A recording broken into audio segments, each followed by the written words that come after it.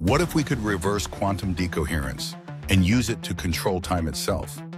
Decoherence is the process that causes quantum systems to lose their mysterious superpositions and behave like everyday objects.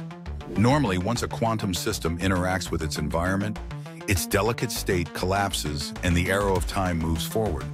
But imagine if we could undo this process, restoring quantum weirdness on command. Suddenly, the past and future could blur.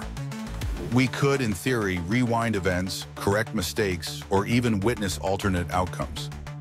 Instant memory recovery, perfect crime investigation, and unimaginable leaps in science could become possible. Yet, there are risks. Would reversing decoherence disrupt our perception of reality? Could it erase free will, or lead to paradoxes where cause and effect break down? The ethical dilemmas are staggering. Who decides when and how to use this power?